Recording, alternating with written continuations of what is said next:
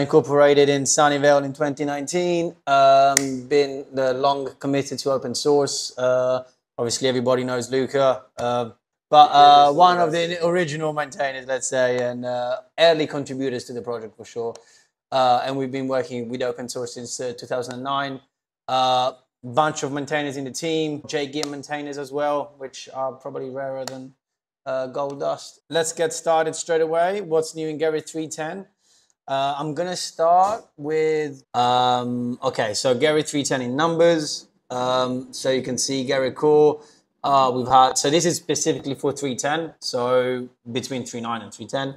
We've had 40 contributors to this version and another 34 for Gerrit and plugins. If we're looking at the number of commits, roughly the same. Just shows how plugins and Gerrit itself are like quite integral to Gerrit, and yeah, how a lot of development is also happening on there. If we're looking at the organizations, we've got Google being the first contributing to Gerrit core, us, GerritForge second, Linaro, or you can read that as Qualcomm. That's just the name that shows up there, and SAP being the main contributors. When we're looking at Gerrit and Gerrit, and Gerrit plugins, we can see GerritForge coming out on top, I guess. That's probably because of our work with poor replication, multi-site, high availability, event broker, and all of that. SAP also contributes a lot to Gerrit specifically, and then all of the others, as you would expect. Interestingly, we've got Acme Gating as well, which they are the company that looks after Zool. If you guys know about Zool. We actually use Zool and Jenkins, and also an open source CI/CD system from Google that's called Lucy. So you use 3 of them at the same time. It works. Top contributors for the last 6 months. We've got Luca topping the chart here. And then if you guys have been involved with the Gerrit community, you recognize these names. Edwin, Ben, long-time contributors. So yeah, good to see them still involved with the project. And then finally, if we look at the number of commits between 3.10 compared to 3.8 and 3.9, somewhat like, yeah, leveling out, stable. This is what, the last 18 months? Quickly touching on upgrading to 3.10 with 0 downtime. So it's only possible from 3.9. You can't do it from previous versions. This is not due to any schema change, but it's because the Lucene index has been updated. We always update Lucene index between versions, but in this case, the update is different. We actually update the Lucene library. And you know, if you jump from one Lucene library to the other, the next one supports only the previous version of the index files. So in that case, even if there are, let's say, no schema changes, we can't do really more than one jump. Otherwise, it would be also 2 jumps. Cool native packages. So if you're using Docker, this might interest you. Alma Linux has been upgraded to version 9.3. Ubuntu to version 20 stays on the same version, so nothing new there. So yeah, let's talk about what's new. We've got a little bit of time, but let's keep the questions to the end, maybe, just because I've put this in descending order of interest to me. So don't want to lose too much time on the less interesting. Although this is quite interesting, which is improving the index management for admins. So they've added a bunch of REST APIs. So now you can list indexes. You can get the information on an index alongside its version as well, which you couldn't do previously. And most importantly, you can create snapshots of indexes, which is really useful for backups. So you don't need to go into read-only mode version anymore. Which is hugely helpful if you're running backups. Some of our clients, they've got problems. Even if we do like 5 seconds downtime for the backup, they're going to get failures on their build system and stuff. So this helps. And then delta reindexing and index version. This means that you can do incremental reindexes. So if you need to reindex something, you only reindex what's stale. You don't need to reindex everything. So this could mean taking down the reindex time from potentially days to potentially a few seconds, right? Gerrit will know what has gone stale in that meantime, and only reindex what needs to be reindexed. So yeah, if you've got multi-primary set up with independent indexes, this is extremely helpful because it brings down the amount of time that you need to bring up new machines massively. Less email spams. Who doesn't like less emails? We've had users in time complaining that they get too many emails from Gerrit and they just put it in the bin.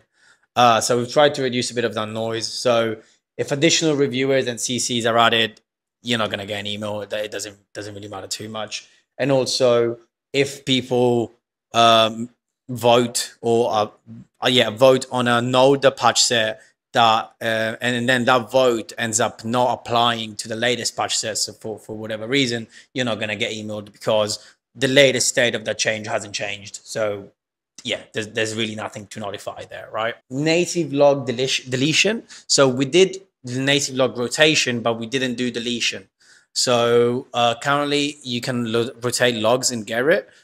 So if they're either bigger than the certain size or older than a certain amount of days, you can just like create a new file, zip the old one and keep it there on the server. But up to now, admins have always needed something else to then do the actual deletion itself. Now it's just a configuration parameter in Gerrit, log time to delete to keep. Support for secondary email. So now you can update the committers via the UI. There's a handy drop down in the committer email. Yeah, it can be handy, maybe not like specifically with work accounts, but if you work in open source a lot, this can come in handy. Or yeah, if you've got this scenario.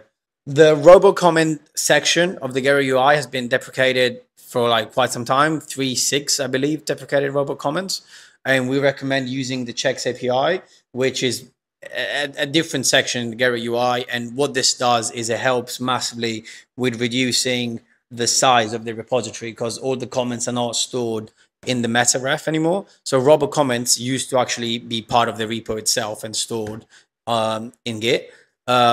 Checks API moves that storage onto the CI system itself, and then that you can write a plugin that fetches that information. So you're not storing it in Gerrit and you just fetch it whenever someone loads that change. So that helps a lot with keeping your repos in good health. However, robo comments had some extra features that weren't really available in human comments, which was a bit annoying. So they've basically brought that feature parity to human comments, which what means is there's a structured, they've added a field where you can suggest your fixes via the REST API. And then using this field, you can actually apply them using the apply fixes API. However, this only applies if you're using the API. So if you go to the UI and do a suggest fix, that doesn't get stored in that special field. It gets stored as part of the message and just rendered in a fancy way. So this only applies to human comments created programmatically. I know it's a bit confusing, but that's how it works. We now fully support project and change number as the unique ID. So probably most people, I would say, are used to using the triplet project, branch, and change ID to identify a change. However, this is not always unique. It can be ambiguous, right?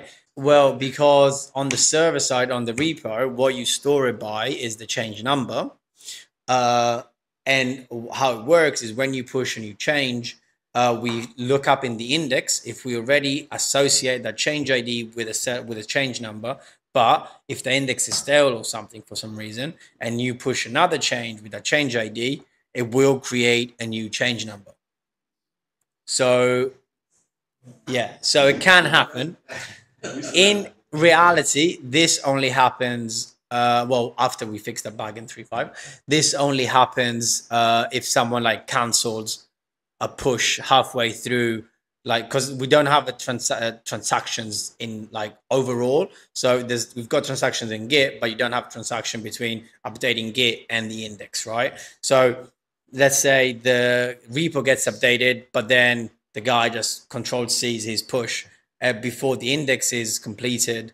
That's gonna not create the index entry. So if he repushes that change ID, it will create a duplicated change. So you're gonna have two change IDs with two different change numbers, right? So in the review, if you're going to look at the refs, those are going to be keyed by change number. Yeah, so project change number is the recommended way of identifying changes. And what they've done, sorry, what they've done in this release is we couldn't query by project change number, which is a bit annoying because it's what we're recommending to use. So now you can query by change using this key. There's an API to list active features flags. So yeah, you need some config server experiment. You can hit that endpoint and it will tell you which one of your features are enabled, which ones aren't. It can be handy if you want to figure out on that specific server what's enabled and what isn't. Full support for imported changes. So this is a cool one. So if you looked our representation from Matthias Son, is it 2 months ago or 2 months ago? I think it was the last GerritMeets actually. We migrated the whole of the Eclipse Foundation projects from their Gerrit installation to Gerrit Hub using this feature, imported changes. This was done with no downtime. However, it wasn't perfect. There were a few problems here and there. So we've worked on it. We fixed them. So now there shouldn't be any more issues. What we fixed was there was some CI/CD integrations for imported changes. So tying back with what I was saying earlier, obviously, if you're importing changes from a different server, you could have changes with the same change number. These are going to still be unique per project, but you could have the same change number across projects, which is fine because it's stored per repo anyway. So, however, that wasn't supported. So before the CI, the index couldn't make the differentiation. So you could actually end up building the wrong change. So we fixed that. Also, draft comments and start changes wasn't really working. So that's been fixed because again, the ambiguous change number was quite confusing for it. So this means that now we fully support live migrations from Gerrit 3.6 onwards. You need to have different servers and import changes from one server to the other, but it's doable. Rebase merge commits. I feel like for us maintainers, this is a big one. I don't know how many people actually have this use case in their companies, but if you're migrating between branches, I was going to do a demo of this, but I think it's just going to be too confusing and it's going to be clearer if I just show these two pictures. So in 3.9 and previously, this is what it would look like. So if you create a repo, make a commit on master, create a separate branch, and then you go and you prepare a merge commit back onto master. But before you merge or submit that merge commit, someone else commits onto master. If say we have a rebase strategy, a submit strategy, if we clicked on submit, Gerrit would have actually merged those commits, which is wrong, just plain wrong. It would have made a mess. So now it does the right thing. It rebases that commit onto the main branch and then commits it. So for us that we're releasing from Gerrit 3.5, 3.6, 3.7, 3.8, 3.9, this saves us a huge amount of time. If you've got similar use case in your company, I'm sure it's welcome. Automatically generated suggest edits. So this basically opens the door to having bots suggesting edits. But what this generate suggestion does is you can have a plugin that implements a certain interface. So Gerrit only provides the UI for this. You need to create a plugin that implements the interface that this button calls and enable it as a feature, I believe. And then, yeah, you can have a backend there that will suggest you something, right? And show it as a suggested fix. So obviously this opens the door to, I don't know, integrating with ChatGPT or whatever else is out there, which is something we've started. Well, there's an open source plugin. Do not use it in production. It is not ready for production. But this is just an example of what we can do with it. So I can literally, how it works is you create a ChatGPT user, you give it a token, you give it authorization, and then you literally have a chat with ChatGPT in your comments. And it can be like, yeah, is there a spelling mistake here? And it will tell you, yeah, you've got a spelling mistake. Obviously, this can be a lot more complex. This is it's something pretty cool. And how we plan to expand this is to implement the feature I was talking about a second ago so that ChatGPT can take advantage of it. So what you seem to be saying is right now it's at the level of spell checking, but later it could maybe do all the spell checks at once because it has word and once that are both need to be revised? This, I just use a stupid example for spelling, but you could highlight the whole bit of code and say, how could I improve this? It won't generate a suggestion. It will just paste code. So it's not going to give you like apply edit command, but you can have a chat with ChatGPT, and whatever you highlight should be passed over. What context is given to the backend? Excellent question. Not much at the minute. I guess only the comment of whatever you've highlighted, but something we intend to work on is providing it the full context so that it can provide much more benefit. Of course, you don't want to send your code to ChatGPT and Microsoft. Is maybe you're not part of Microsoft. You are a competitor, right? So what we're working on is actually to make the AI engine pluggable. So it could be ChatGPT, it could be something else, not ChatGPT. You know that some of the companies, they have a lot of AI internally, right? And then maybe you want to reuse your AI capabilities instead of that. So it's not going to be tied specifically to that. The second point related to the context. Context is actually very important, right? So there was Shane McIntosh that is doing some research, is a professor that is presented many times to the summits, is doing research on how ChatGPT is good or not good in providing reviews. And personally, what I've seen that the lack of context is making suggestions pretty much useless, right? So we are working on also on keeping the context between different feedback in a way that the feedback that ChatGPT or any other AI is giving you today is going to be over time more and more relevant, because as the specific agents start looking at your code, can start understanding what are the paradigm of your code and what are the paradigm of your project, and then start suggesting not common practice, but what's the best practice in this project. So the suggestion for one project could be completely different from the suggestion for a different project, right? Yeah. Next steps. So we're currently in RC0 for 3.10.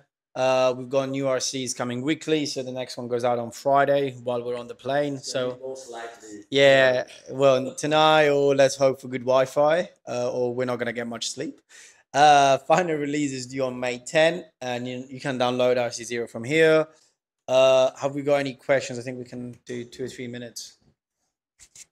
I had a quick question on the rebasing of merges. It's actually been a significant topic on the Git list in the past, and Git project actually still does it wrong.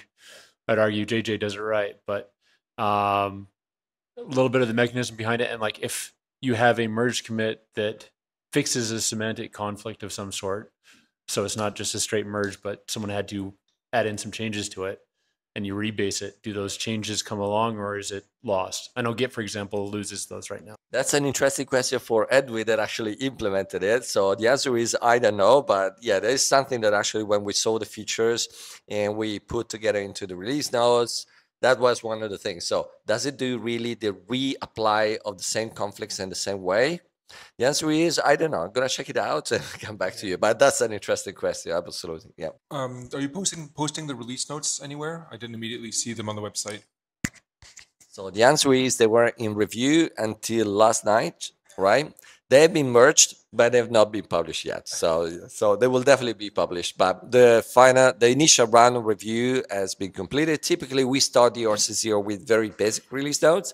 And I believe that the one that Danny did on RC0 are amazing. A lot better than the ones that I was used to do on RC0s, right? But yeah, the answer is yes, they're going to be published, the RC0 by tonight, and we're going to update for RC1 before RC1 is out. With the ChatGPT thing, you mentioned you were trying to make it extend to other LLMs. Is it that going to be part of the release or just future plans? And what about folks who have a license with Microsoft or OpenAI or whatever that have an internal ChatGPT, so it's the same interface, but they just don't want it to hit external? So first, bear in mind that ChatGPT is not, First, bear in mind that ChatGPT is not part of the Gerrit release. So it's a non-core plugin, right? So this was initially developed actually for 3.9, but because Gerrit 3.10 has new APIs for machine learning and AI, so we got in touch with the original maintainer of that plugin. We say, why don't we work together? So we put all the knowledge of integrating more, let's say, tightly with Gerrit, right? And at the same time, so we work in making it more independent from ChatGPT itself, right? So the answer is we are looking for, let's say, feedback and proposals, right? So if you want to know more about all these AI things, you got some ideas, please do give us feedback, because that will definitely influence the direction of the development. So because Gerrit has new APIs for AI, we do believe that the community needs to have access to some initial implementation of that. And we are more than happy to do that for you guys.